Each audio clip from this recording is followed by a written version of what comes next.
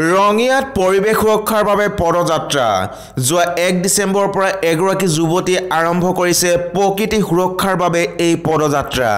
যুৱতীগৰাকীয়ে চৰাইদেউৰ পৰা দিল্লীৰ ৰাষ্ট্ৰপতি ভৱনলৈ প্ৰায় 2250 কিলোমিটাৰ খোজকাঢ়ি পৰিৱেশ সজাগতা সম্পৰ্কে প্ৰচাৰ কৰিব প্ৰতিদিনে প্ৰায় 30 কিলোমিটাৰ খোজকাঢ়ি পথ অতিক্ৰম কৰে যুৱতীগৰাকীয়ে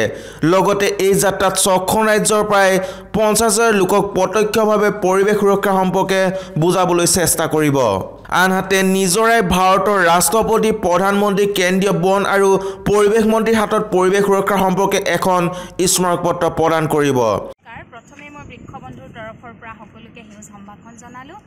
চৰাইদেউ মৈদামৰ পৰা নতুন দিল্লীৰ ৰাষ্ট্ৰপতি ভৱনলৈকে বৃক্ষবন্ধুৰ উদ্যোগত এটা পদযাত্ৰা কাৰ্যসূচী লোৱা হৈছে যোৱা 1 ডিচেম্বৰ তাৰিখত আৰম্ভ কৰিলোঁ এই পদযাত্ৰাৰ মূল উদ্দেশ্য দুটা এটা হৈছে সমগ্ৰ দেশজুৰি